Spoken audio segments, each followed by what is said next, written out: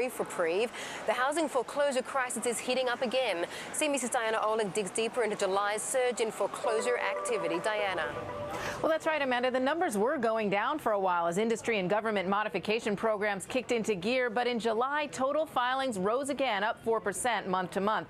But the concerning number is bank repossessions. RealtyTrack reports banks took back close to 93,000 homes in July, a 9% jump from June and a 6% jump from a year ago. It is the second highest monthly repo number since the survey began in 2005 and will likely affect home prices some. Prices have fallen so much that they're not going to be under the same downward pressure. It's just going to be a modest dip, but a modest dip right now is something that the mortgage market does not need. Now, forgive me, but I'm going to throw some math at you. In Q2, Fannie, Freddie, and the FHA reported REO, that is repossessed homes, inventory at 236,338. That, by the way, is up 13% from Q1 and up 74% from a year ago. Now, the banks are harder to track because they report REOs in the value of the properties, not the actual number. Now, Lawler estimates that by Q1 of this year, banks own $14.5 billion worth of homes. If the average home price is around $150,000, that means they're carrying about 97,000 properties. Now, you have to add to that private label securities and the homes they repossessed, which Moody's reports is now at 203,665. My best guess right now is that real estate, that REO held by Fannie, Freddie, FHA and other government entities and banks and thrifts is probably just a little bit under 600,000, but unfortunately it's on the rise. Okay, so take that 600,000 number and compare it to the monthly existing home sales number, which was 564,000 sold in June, less than the total number of just REO supply. That gives you an idea of where we are in that inventory. If you want to see the numbers again, go to the blog. They're on it, realtycheck.cnbc.com. Amanda? They tell a very clear story, don't they? Thanks very much, Diana. Well, on an almost daily basis now, mortgage rates are playing a game of just how low can you go. Today, the average 30-year fixed rate fell to yet another record low of 4.44%, according to Freddie Mac. Looking historically, that's quite a contrast to the 18.45% rate of October 1981. Ouch. But given the economic climate, are low rates enough to entice prospective home buyers? Well, Benjamin Clark is the president of the National Association of Exclusive Buyer Agents, also a licensed real estate agent in Salt Lake City, Utah. And Fred Glick is the president of U.S. Loans Mortgage and a licensed real estate agent and mortgage broker based in Philadelphia. Ben and Fred, thank you very much for joining us. Ben, let me get to you first of all, because you recently polled your members, I believe, about just how low they think that rates have to go before we're going to see a substantial pickup in buying. What were the results? Well, the results were that 42% of the members polled said that rates could not go low enough, meaning that rates alone are not a magic pill for the economy. So basically, if you don't have a job, no matter how low rates are, you're still not going to get out there and buy. So what do we need to happen? If it's not just low rates, what else needs to happen, Fred? Jobs. Jobs. That's it. All roads lead to jobs. Yeah, it's that simple. I don't care if the rates go down to 1%. The point is that if there's no jobs, there's not going to be any houses available for people to buy. So it just doesn't make any sense. It's a refi world now. It's crazy refi world. And hopefully the lower payments will throw some money into the economy and hopefully create some jobs.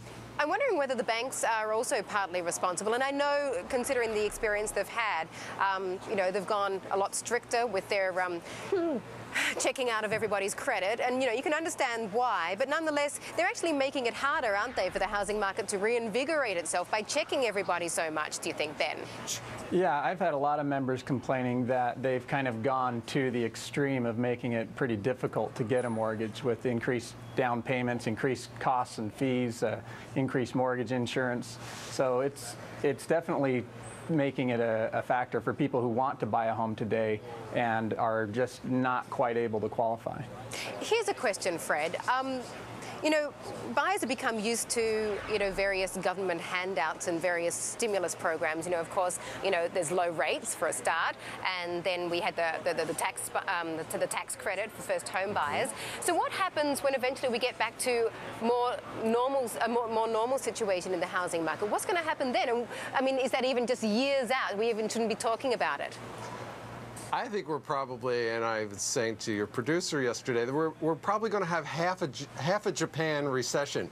What I mean by that, I think it's 5 years until anything gets back to where it was, because there's nothing to really say to the economy, wow, these are the jobs we're going to create, these are the types of jobs, so therefore we're going to stimulate the economy like crazy, like we did with computers in the 90s. There's nothing out there to do that. So I think it's going to take a while to just slowly build up the economy. So what's going to happen then? We're going to have the foreclosures go away. I know Diana talked about all the foreclosures that finally came on board. This may be the beginning of the shadow inventory that everybody's been talking about peeking into the market. So the combination of the shadow inventory and maybe the low rates and maybe a little job creation will give us a little stimulus going the other way now. What do you think on that, Ben? Do you agree? I think that job creation is obviously the most important factor, and it's not necessarily new jobs, but the number one reason that our members said that buyers in the market today are shy about buying is lack of job security. So it's not just necessarily that they don't have a job, it's that they're concerned that they may not in the future. You know, Ben, there was a story in today's New York Times highlighting that home equity loans are actually defaulting at a faster rate than homes. With the more money borrowed by homeowners, the more likely apparently they are to default. So is this an even bigger threat to the market that's looming out there? It's certainly a threat to the economy. It mentioned that the more expensive, the higher dollar loans were less likely to get paid back than the lower dollar loans. And, you know, obviously it's all about dollars and cents, and so it definitely will have an impact on the economy. Fred, would it be a bad idea to bring back, for example, the home buyer tax credits? I mean, obviously it did great things while it was in implementation, but then now we're suffering from the hangover. You know, a lot of those purchases were brought forward, and you can't just keep on doing that, can you? But is there something else out there that we could do that would have a better effect, a better, more sustainable effect on the market? Well, I think Ben was absolutely 100% right. It's job security that'll bring the people who can qualify to the table and go out and buy a house, stop renting. That's another problem. The rentals are so much cheaper now that people are saying to themselves, why should I buy? I can rent so cheap. So it's a very hard thing, and it's a market-to-market situation with supply, demand, jobs, and it's just got to slowly creep back into this. Even if we gave another tax credit, I don't think it's going to bring anybody forward. You've got to be comfortable with wanting to stay in a property for a long term to be able to buy. And it is a market-to-market thing, isn't it? I mean, it's very local. So, so Ben, where are you seeing, you know, as a real estate agent, where are you seeing the pockets of strength?